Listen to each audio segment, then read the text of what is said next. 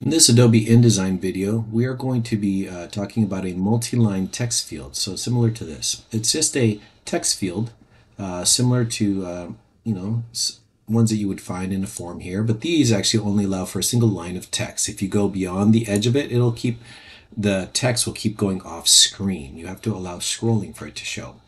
But you can also do a multi-line text, which basically will allow you to have lots of body copy.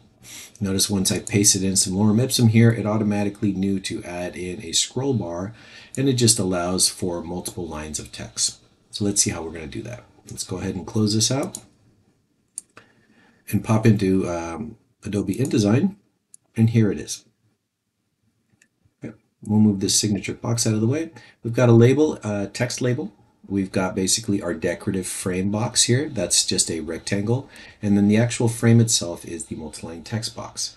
So in the interest of time, I'm just going to go ahead and delete. We all know how to make a text box and a basic rectangle. To make the actual multi-line text box, I like using a frame. So a frame allows me to actually go in there, and it makes the selection a lot easier since I can select by clicking right in the middle. Now, I'll go ahead and open up your buttons and forms. If you don't see the layout that I have, you want to go to Windows, Workspace, and select Advanced. That should give you a similar layout. And to get the buttons and forms, it's Window, Interactive, and then Buttons and Forms. With the frame selected, go ahead and select basically in the Type drop-down. And what we want to do is do a text field. Give this a unique name. I'm going to give this multi-line text. Now, I don't have any events here, so obviously you could do events for more advanced form. This is more basic. It is printable. And then what we want to do here is make sure that scrollable is enabled. So if it's a single line, it'll allow you to scroll to the side, and also multi-line. So we want to make sure that we have this multi-line checkbox selected here. And that's all you have to do is just to make that. Now, if you want to control the actual font inside of here, obviously you can get in here. I don't spend a lot of time covering just things that are basic, like, just click in there and select the font you want, like Roboto, for example.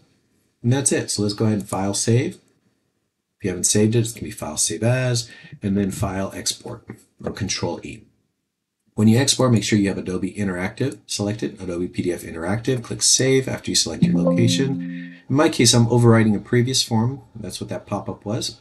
This is the export screen. I'm going to make sure I have Create Tagged PDF here selected. That's the only thing that you need to make sure of. Everything else is fine. It's defaults here. And click Export.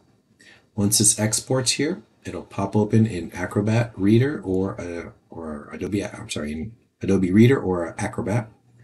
And here's our multi-line text. You see here's that signature field that I moved. Okay, and again, if I paste inside of there, now you notice that because I assigned Roboto, we're getting a different font. Okay, and in this case, it did have a little impact here.